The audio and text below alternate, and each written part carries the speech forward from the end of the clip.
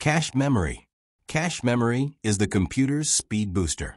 Imagine you're taking an exam. You don't flip through your entire textbook for every answer. Instead, you jot down key formulas on a cheat sheet. That's cache memory for the CPU. Small, close, and lightning fast. Cache comes in levels: L1, L2, and L3. L1 is the cheat sheet right in front of you. L2 is like a notebook in your backpack, still quick but takes longer to grab. L3 is like notes stored in your locker down the hall, bigger but slower. For example, when you open your browser and type a website, the CPU probably uses cached instructions to speed things up. Without cache, even a fast computer would feel sluggish. Registers. Registers are the absolute fastest. They're like sticky notes taped to your hand while cooking. You don't even reach for a cheat sheet. Registers sit inside the CPU, storing numbers and instructions that are being used right this second. They're tiny, sometimes only a few bytes, but without them, the CPU would stop every 2 seconds to grab tools. For example, every time your computer does quick math, like adding numbers in a spreadsheet, it's happening inside registers before anywhere else. RAM. This is known as random access memory. RAM is your work desk. When you're working on a project, you spread out your books, notes, and laptop on the desk. The bigger the desk, the more things you can handle at once without making a mess. That's what RAM does for your computer. It keeps programs and data close while you use them. But here's the kicker. RAM is volatile. It's like a whiteboard. The moment someone erases it, or in this case, the power goes off, it's gone. That's why saving your work is essential. For example, ever tried playing a modern video game on a computer with only 4 gigabytes of RAM? It's like trying to do a puzzle on a dinner plate. Pieces keep falling off. But with 16 gigabytes, it's like having a giant dining table. Everything fits comfortably. ROM. This is known as read-only memory. ROM is the rulebook glued to your desk. You don't rewrite it every day, but it's always there when you need it. ROM holds the startup instructions, the BIOS or firmware, that wake your computer up and hand control to the operating system. For example, when you press the power button and see your computer's logo before Windows or Mac OS loads, that's ROM in action.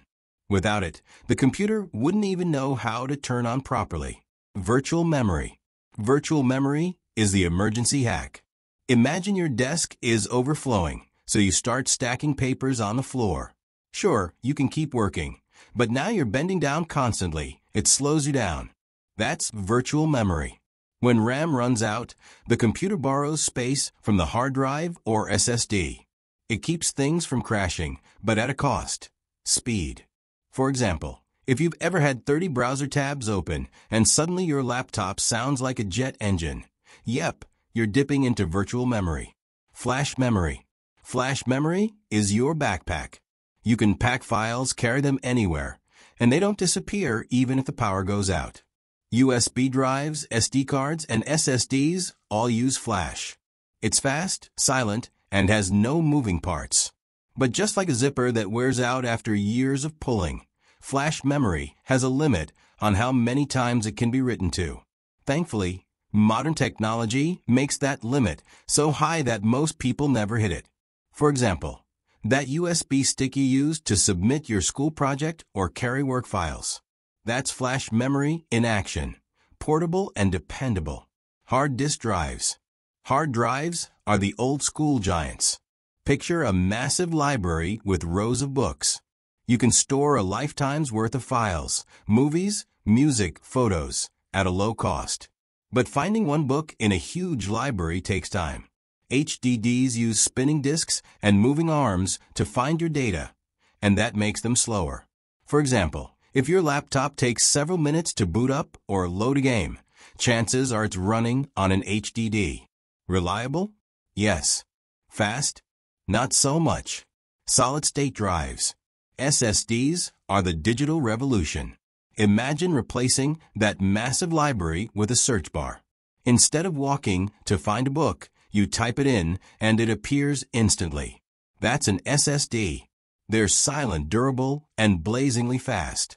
That's why your phone or modern laptop starts up in seconds. For example, a video editor using an HDD spends forever waiting for files to load. On an SSD, those same files pop up instantly. Gamers also love SSDs because loading screens almost vanish. Cloud memory. Cloud memory isn't even inside your computer.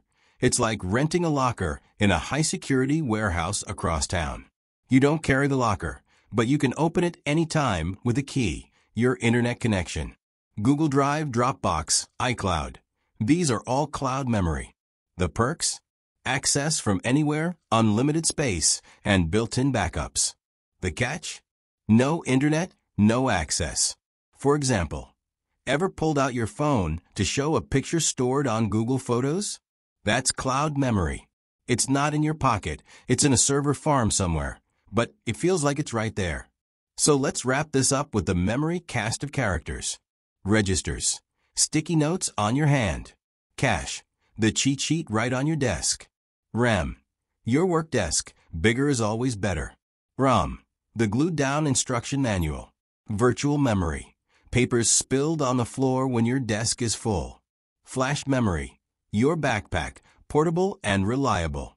HDD. A giant library, cheap but slow. SSD. A digital library, instant and powerful. Cloud memory. A rented locker you can open from anywhere. Every time you boot up, play a game, stream a video, or save a file, these memory types work together behind the scenes. They're the unsung heroes that make technology run. If this made computer memory finally click for you, give this video a like, share it with a friend who's into tech, and subscribe. Because learning complex tech doesn't have to be boring. It can actually be fun. Thank you for watching.